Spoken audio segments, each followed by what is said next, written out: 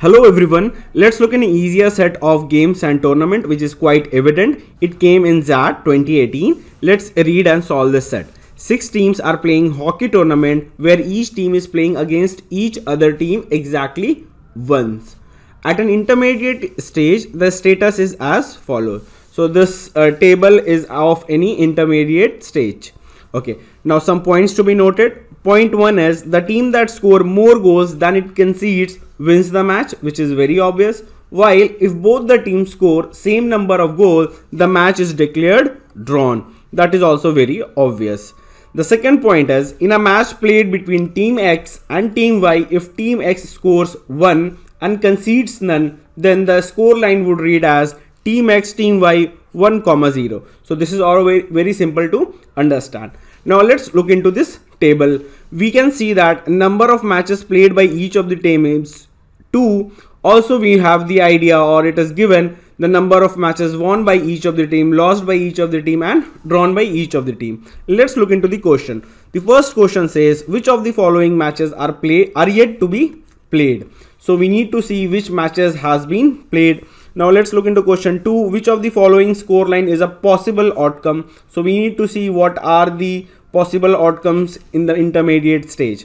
So now let's focus on this table. If we observe this table, we can see that team D has drawn both the matches that it has played, and this matches which has been drawn is drawn between B and while playing with C. So team D, let me write it down over here. Team D would play 2 matches, 1 match with B and 1 match with C. Okay, team D, and both the matches would be drawn.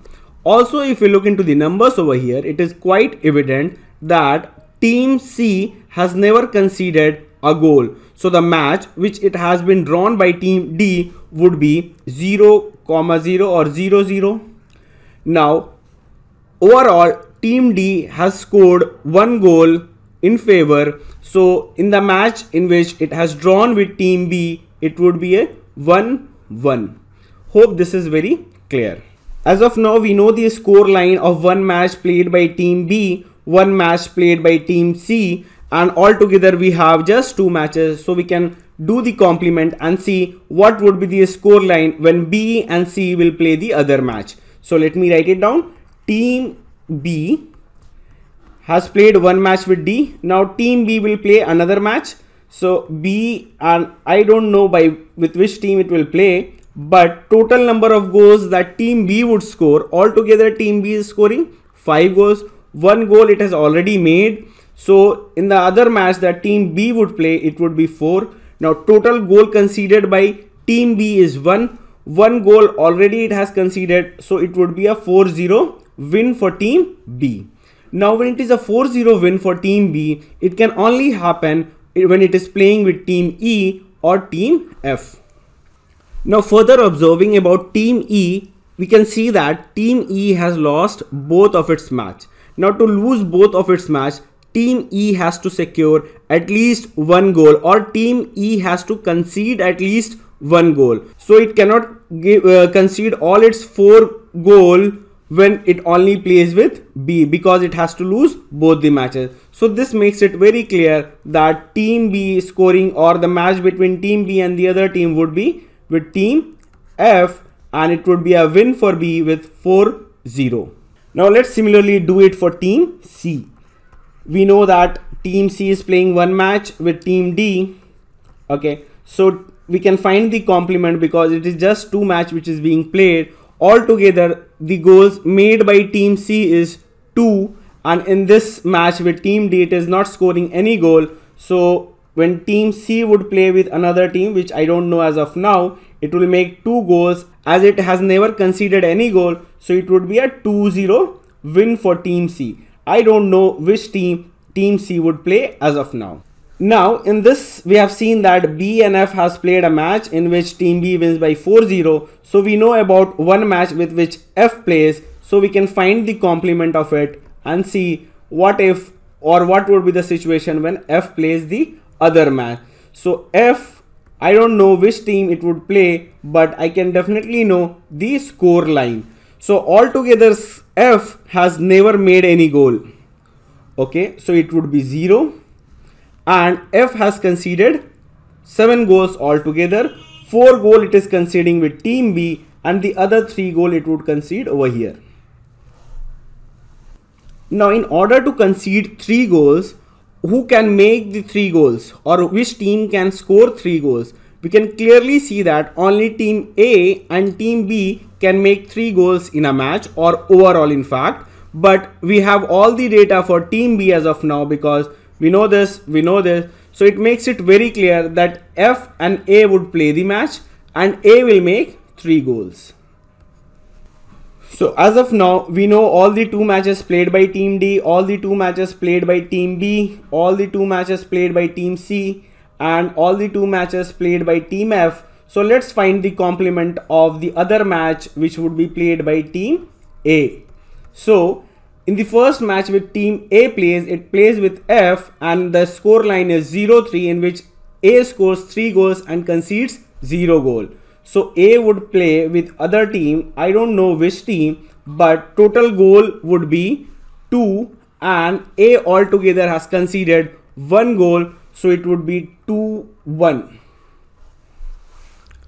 Until this intermediate stage, altogether 12 by 2, that equals to 6 matches would have been played. We can see that 2, and these 2 matches have been played, and we know all these matches. So what is remaining is E over here and E over here. Also you can cross check it. The total goals scored by E would be 0 and 1. So the total goals scored by E is 1. Total goals conceded by E, that is 2 plus 2, that is 4 over here. So we know each of the matches and the score line of each of the matches till this intermediate stage. That's all we can do, and let's try to answer the question. Which of the following matches are yet to be played? Okay, team A and team B and team C and D. No, C and D, the match between C and D has already been played, so this option is gone. Similarly, option 2 is also gone. Team B and D has also been played, so this option is also gone. Team C and D, this has already been played, so this option is gone. The only remaining option is E. Also we can see that team A and team B has not played any match till now. Team E and team F has not played any match, so this is the only correct option. Now let's look into question number 2. Which of the following score line is a possible outcome in the tournament? Okay, so the first option is A and D, which is 1,0. A and D, still they haven't played any match. A is over here, A is over here, so this is not possible as of now. A and E, that is 2 and 1. A and E, 2 and 1. Yes, this is a possible outcome, or this is an outcome, so this would be a correct option. Let's check the other options. B and D, 1-0. No, B and D, it's 1-1, so option this is also gone. C and F is not playing any match and will eliminate. None of the above will also eliminate, because we have already got a correct option. Now let's look into question number 3. Which of the following score line is not possible outcome in the tournament? Now the first option is A and F, that is 4-0. A and F 4-0. Now we have seen that A and F would be 3-0 if we just reverse the order. So this is not a possible outcome. So A is a correct option. Let's check for the other things. B and F 4,0. B and F 4,0. Yes, this is a possible outcome, so this option is eliminated. C and D 0-0. Yes, it is a possible outcome, so eliminated. C and E 2,0. C and E 2,0. So this is a possible outcome, so we'll eliminate this. Okay, we'll eliminate it. All of the options are possible. No, only option A is not possible. So the correct option or the correct answer for this question is A. Hope you have understood it. This was an easy to moderate set. All of the questions would have easily been solved if you have drawn or if you have got this deduction. Hope you have understood it. Thank you.